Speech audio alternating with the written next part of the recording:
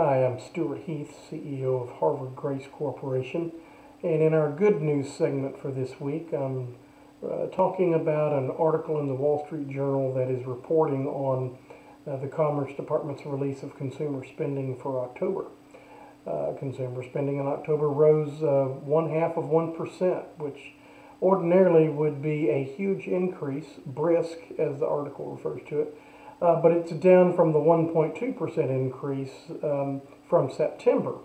Of course, we've all been looking at how the economy's been doing since pretty much the whole country shut down for a time in March, and in other parts of the country opened up at different rates, and some parts of the country never opened up fully again. But why consumer spending? Consumer spending is huge to follow, because no businesses do anything unless consumers are spending money. So this is great news. Now the pace of the increase has slowed down, as we would expect, because in October and certainly in November, movements by cities and states to lock back down because of increases in coronavirus cases have been on the increase. So we would expect consumer spending to slow down again for November. However, then you've got the Christmas shopping season, which we also know will be heavily online this year as well.